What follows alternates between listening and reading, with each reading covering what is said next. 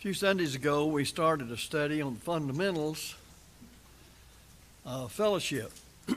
First thing we did was point out that God has a law of inclusion and He has a law of exclusion.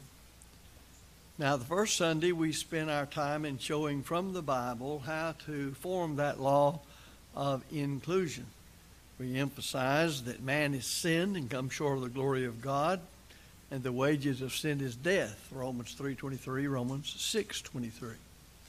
That man could not be in harmony with God, he could not be in fellowship with God, yet remain guilty, while he remained guilty, of sin, the transgression of God's law, 1 John 3:4. So God authored a plan, and we call it the plan of salvation. The unfolding of the scheme of redemption takes place in the Bible down through all the thousands of years. And finally, it culminates in the fullness of time when Christ came in the flesh to do what only He could do on our behalf so that we could be saved from our sins. Because He did what He did that only He could do, did not rule out the fact that He created us free moral agents with powers of choice, intellectual and rational, so we could understand the message of the gospel. So He located the power to save us in the gospel, the good news of Christ. And it saves us as we receive with meekness the engrafted word, and that we obey that gospel, Romans 6:17 and 18. Thus, it's faith in Christ built by the gospel. So then faith comes by hearing, and hearing by the word of God. And it has to be a faith that is obedient. He's the author of eternal salvation unto all them that obey Him, Hebrews 5:9. Now, once we pointed out that that was God's law of inclusion, the great plan of salvation, of hearing the gospel, believing it, repenting of our sins and confessing our faith in Him, and being baptized into Christ for the remission of sins, and thus the Lord adds us to His church. Then we are concerned about God's law of exclusion. Remember, most of the New Testament is written to those who are Christians. They have been by God in their obedience of the gospel included into the fellowship of God. I don't guess any of us appreciate that fellowship, but it cost the life and death of Jesus to give us the fellowship we enjoy with God as Christians and the fellowship we enjoy with one another as each of us are in fellowship with God, because we have been included in that fellowship because we've all believed and obeyed the same gospel and we walk according to the same rule of faith. There are those who've been around for a good while, and they, to say one thing, have been far more tenacious than we have in trying to get their error across, that really all you have to do is believe in Christ, and then everything's all right. So they make really one obligatory matter. If you believe in God, you have to believe in Christ as Savior. After that, anything we do is just a matter of preference. And so, again, as we pointed out, that they came up with the idea that gospel is that which we must be united on, and doctrine is that which is just the way you like it and I like it. But the sad part about that is that in reading your Bible, there is no distinction made like that between gospel and doctrine. Gospel is doctrine. Doctrine is the gospel. The faith is doctrine. The faith is the gospel. Preach the word is to preach the gospel. It's to preach the faith. It's to contend for the faith, and so on. So we recognize that right there, that whole concept breaks down. And the whole idea is to have some sort of unity without people having to give up things that are not authorized by the New Testament. And so we're interested in seeing how we formulate, by studying the Bible, the right division of the word, 2 Timothy 2:15, the law of exclusion. Who is excluded? Well, I think we noticed that atheists, those who say there is no God, certainly wouldn't be included, but they would be excluded. Same would be true of those who deny the deity of Christ. However they go about denying the deity of Christ, they would be excluded from fellowship. Those who said the Bible is not the plenary verbal inspired Word of God, they too would be excluded from fellowship with God. And so you can come on down the line to any step in the plan of salvation, or as the church is organized, and the work of the church and the worship of the church. And the reason why is, again, because of this scripture that we have posted above my head and been there for a good while now. Whatsoever you do in word or in deed, do all in the name of the Lord Jesus, giving thanks to God and the Father by him. Now, if we don't do that, we don't have God in the doing of it. Last week, in fact the week before, as we spent much more time on this law of exclusion, we noticed a number of passages because we wanted to notice them because we have to have a way of putting together this law that we call the law of exclusion. So we noticed a number of passages, and I have but one that I want to continue with and then move on, and that's in Ephesians chapter 5, verses 11 and 12. And the passage reads as follows: "And have no fellowship with the unfruitful works of darkness, but rather reprove them. For the things which are done by them in secret, it is a shame even to speak of." Now, we could spend a lot of time on just really what he meant on things done in secret is a shame to speak of, because that might tell us how we don't want to be using some terminology to try to describe what certain people do or don't do that's immoral or immoral. Paul, by the Spirit, says it's a shame to even speak of these things. So there's a proper way to address certain matters, and Paul says there's some things you don't even address just by the fact you know what they are. You don't need to know any more than that. It's wicked. I want us to note what is pointed out by this verse, what is taught by this verse.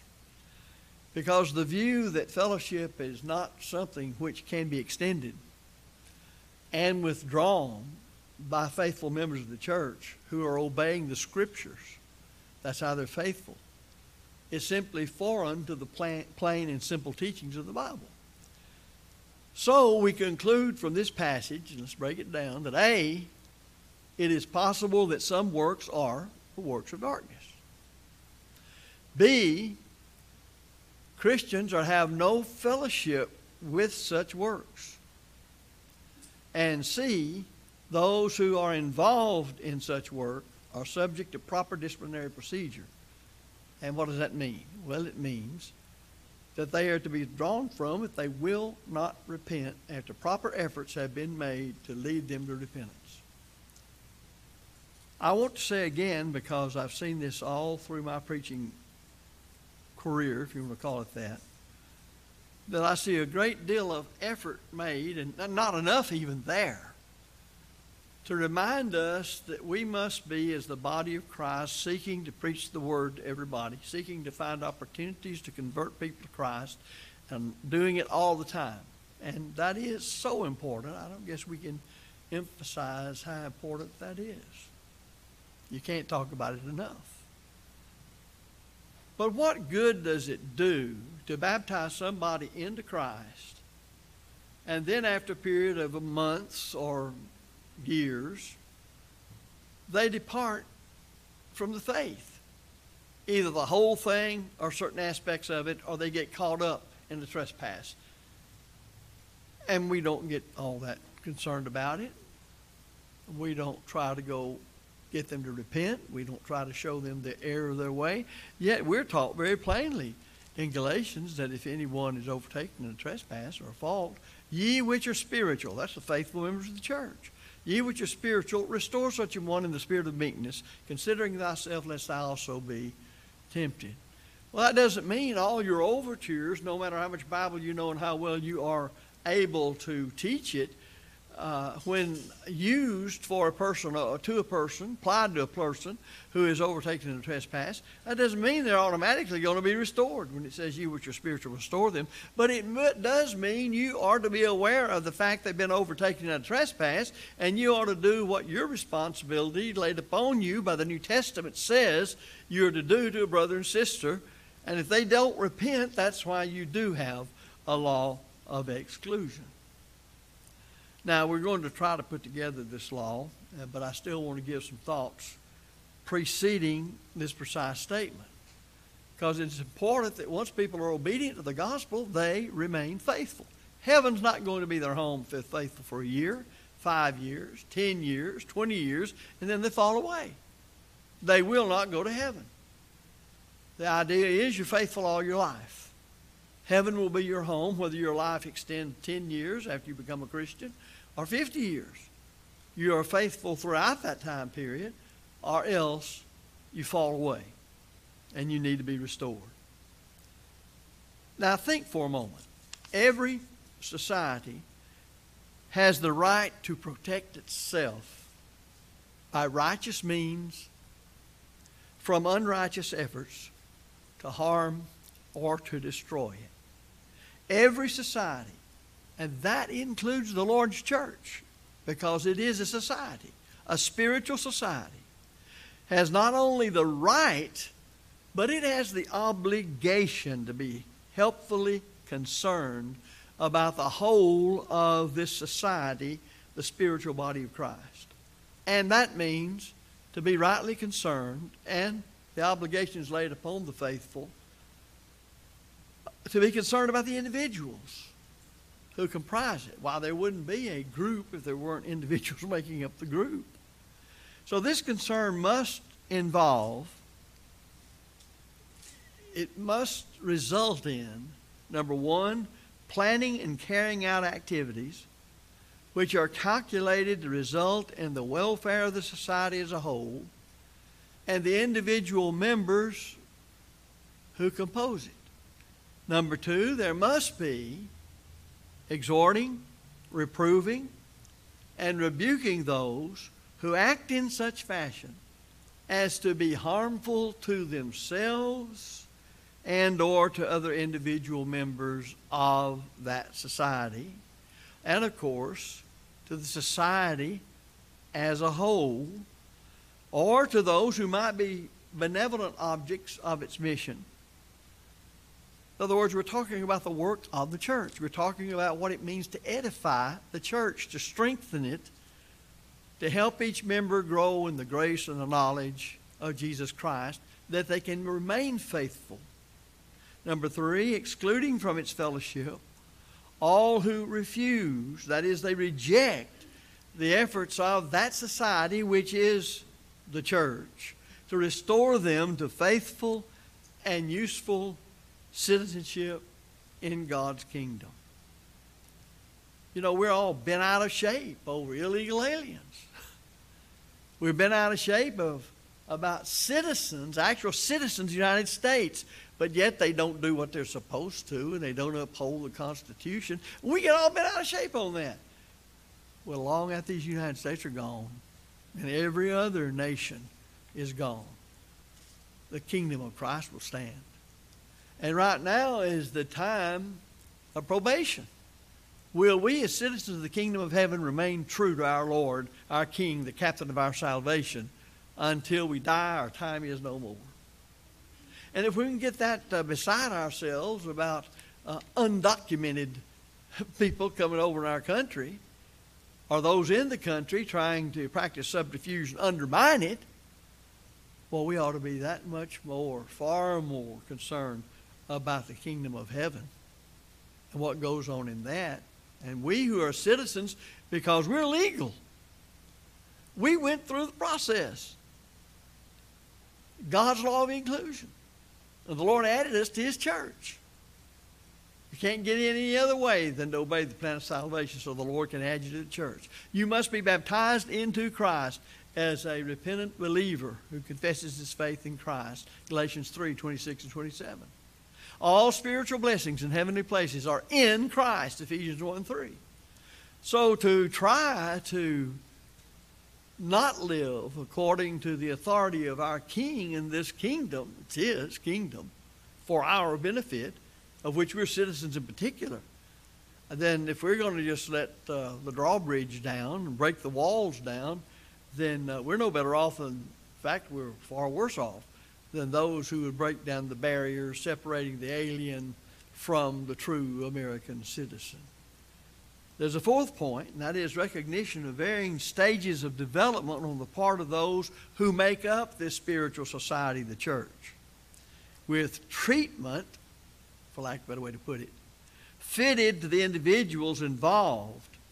That is, dealing with each individual on the basis of where they are in their growth and development as a Christian. And this comports with the legal functions of a society, recognizing the difference between a child stealing a piece of candy and a hardened criminal committing armed robbery. We have to have that kind of wisdom when it comes to dealing with a babe in Christ over and against someone who's been in the church 20 years and is as hard-headed as the foundation on which the church building sits on. And what they decide to do, they're going to do no matter what the Bible says. Well, you don't deal with both of them in the same way.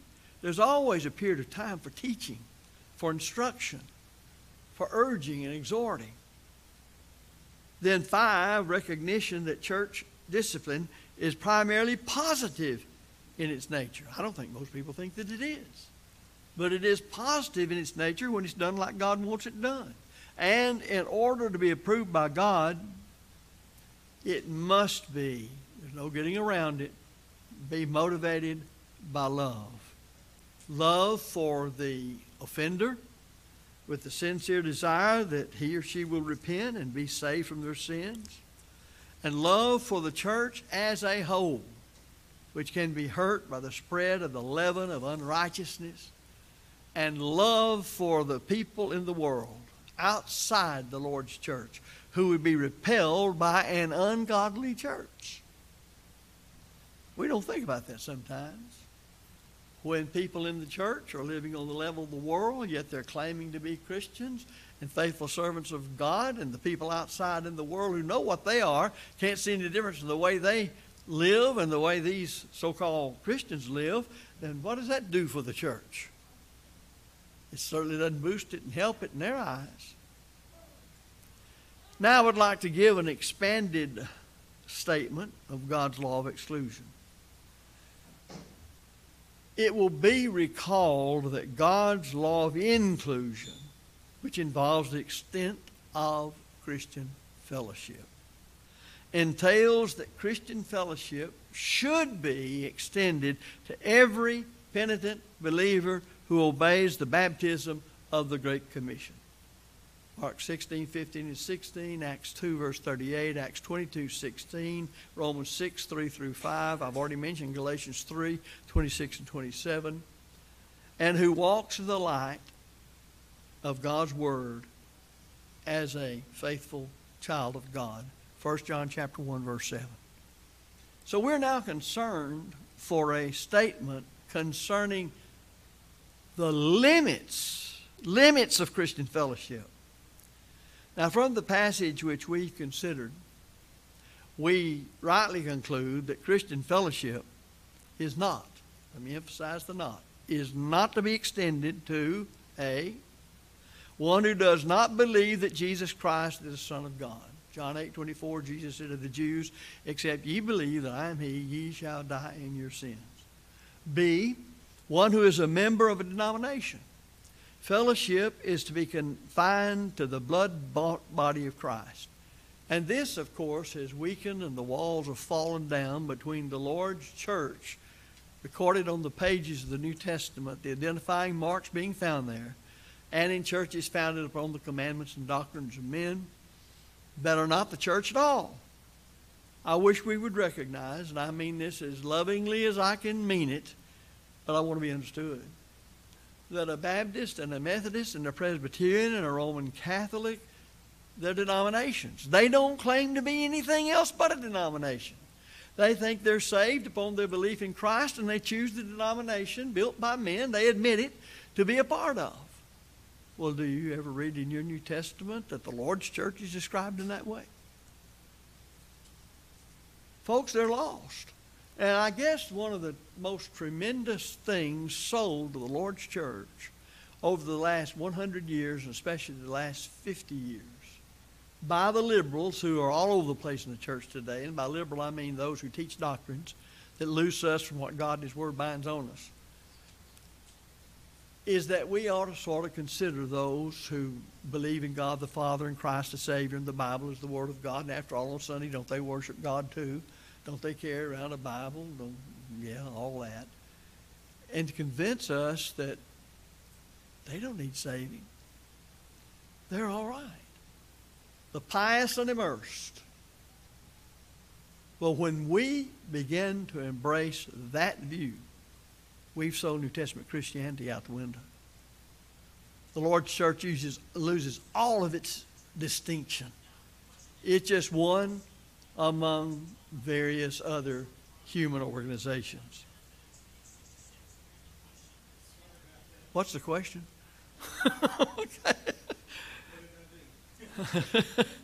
One who is a member of a denomination, fellowships to be confined to the blood-bought body of Christ. That is, you don't extend fellowship to a member of the church. Oh, what just embarrasses us so bad.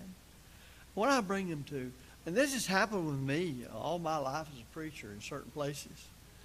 I'm going to be bringing so-and-so who's a member of the Baptist church. They've agreed to come with me next Sunday to service. What are you going to preach on? I know immediately. They don't want me to say anything to make that person realize they're lost as they can be. You run them off. They're already off. They're already lost. And what does it tell you about brethren when they got that way? Now, the rank liberalism of the last 20-some-odd, 30 years was built on that attitude. As one lady told me years and years ago, over 50 years ago, and she was as old as I am now when she said it. She came up to me and said, why don't you just preach the gospel and leave other people alone? Now, that's not just a made-up preacher story. I heard other folks say that people did that, but that happened to me. Sweet little old lady. But there's why the church has gone off the deep end. All those days we talked about when everybody knew the Bible. You know, each member knew the Bible so well that they couldn't find one at a courthouse. They'd just bring a member of the church in, lay their hands on his head and say, do you swear to tell the truth, the whole truth, nothing but the truth? Well, that's a bunch of malarkey. That's all it is. There may have been a time when people better understood the fundamentals of the faith and the church.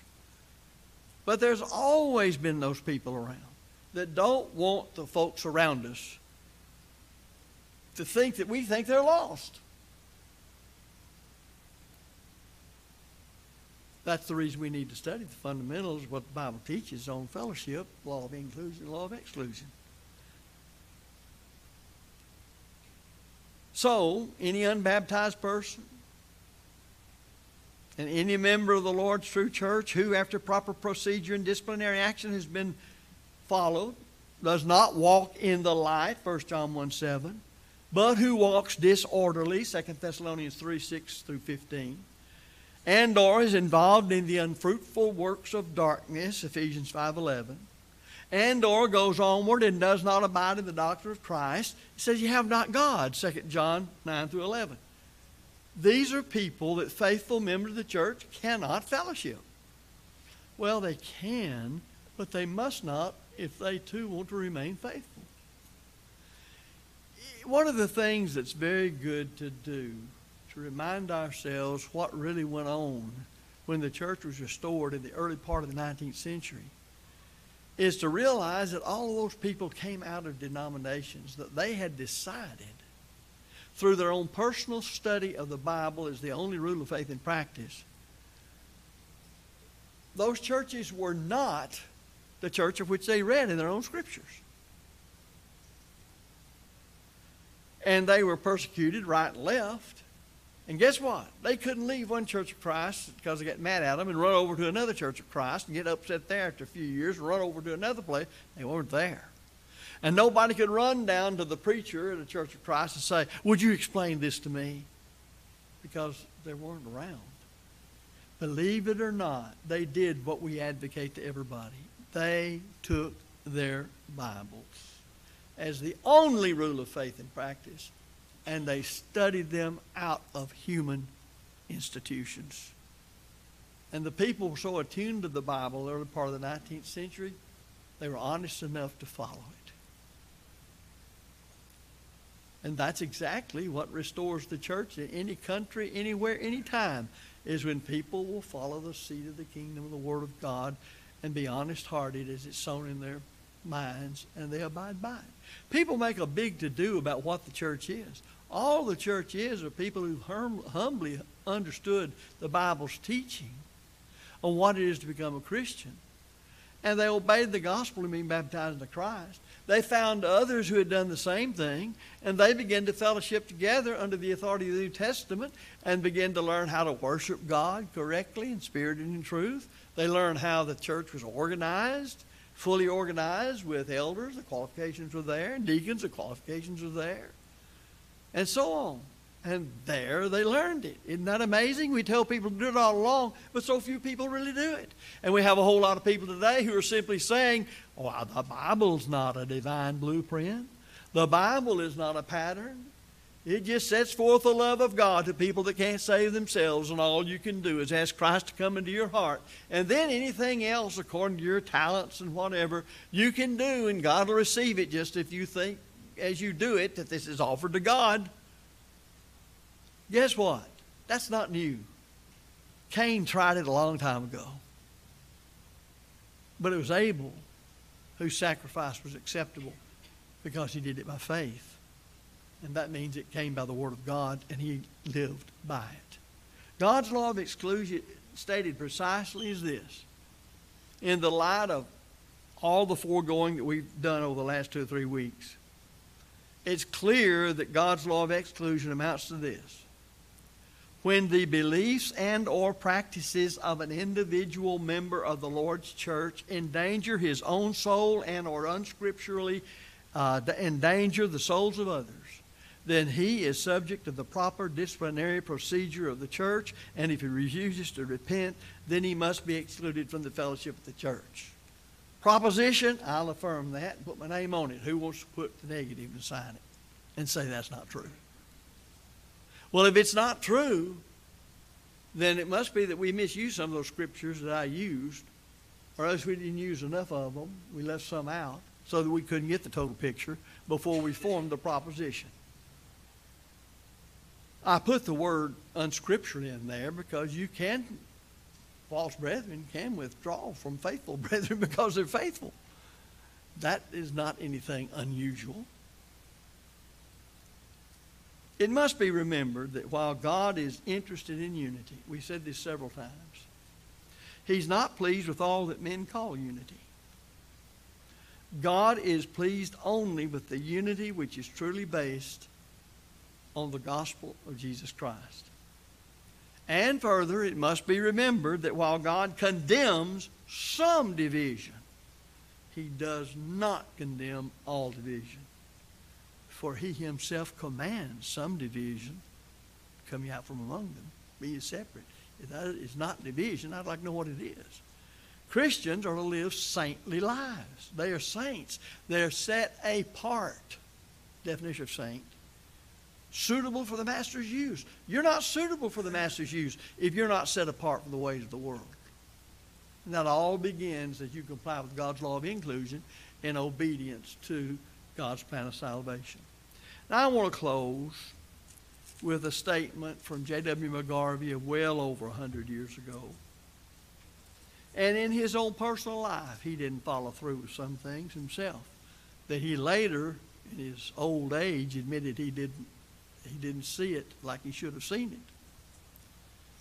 But this is exactly what some people saw well over 100 years ago, into the 19th century. Usually in our modern experience, McGarvey writes, a great sin exposed in the church, such as that of Ananias and Sapphira, brings the church into disrepute for a time, diminishes the respect for it entertained in the community, and renders all efforts to add to its members futile. Why was the effect in Jerusalem the reverse of this? This is a serious question, McGarvey says, for those who bear the rule in the church. It is evident that the difference depends on the very different way in which such scandalous conduct is now treated. If the Jerusalem church had tolerated Ananias and Sapphira by retaining them in their fellowship after their exposure, doubtless the, quote, ways of Zion would have mourned, unquote, and sinners would not have turned to the Lord. But the sudden punishment visited upon them by the Lord, and the abhorrence of their deed manifested by burying them without ceremony in the clothing in which they died, and while their bodies were scarcely cold, made the whole community feel that here was a people among whom sin could not be tolerated. You ever thought about this? Who's going to preach their funeral? When's the viewing going to be? All that kind of stuff. Well, when God took care of the men directly from heaven, they dropped dead right there. And she didn't even know he was dead. And Peter said, the feet that carried your husband, now they're going to carry you out. What an unloving bunch. We need to retrain our minds on what real love is. It was a safe place, he goes on to say, for a man who needed holy companionship to help him in the effort to live a holy life. A place in which he might expect every false step to be promptly corrected, and through which he might confidently hope to make his pilgrimage to a better world. People who wish to make a compromise with sin and who join a church merely because they are afraid to live without some appearance of religion will always avoid such a church. But those who are in earnest about the desire to save their souls and do good seek just such a church as their spiritual home. When shall the rigid discipline which God established in the beginning be seen on earth once more? Let the shepherds of the flock give an answer, as they remember that they must give account to God concerning the souls committed to their care. That's from his New Commentary on Acts, pages 80 and 81. Well, in my judgment, for whatever it's worth, this is an amazing and marvelous appeal. And we as children of God in this 21st century should give careful and prayerful attention to it. However, presently there is what has been a long-running effort to extend the right hand of Christian fellowship to almost anyone in sight, with little regard to what they believe or what they practice. They go ahead and advocate extending that fellowship to them. All I can say is, may God help us to reverse this trend and remain faithful to the plain and simple teaching of the Bible, which made us what we were long years ago and caused the church to be restored according to the divine pattern. And it'll be that pattern that will judge us all on the last great day.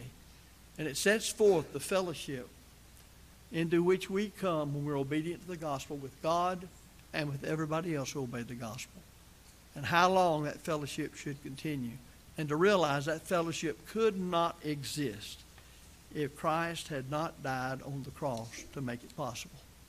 I don't know that sometimes when we're talking about fellowship, how much we enjoy one another as faithful Christians and all the things we do together in the work of the Lord, that we understand the fellowship we enjoy could not have existed if Christ had not suffered, bled, and died on that cross.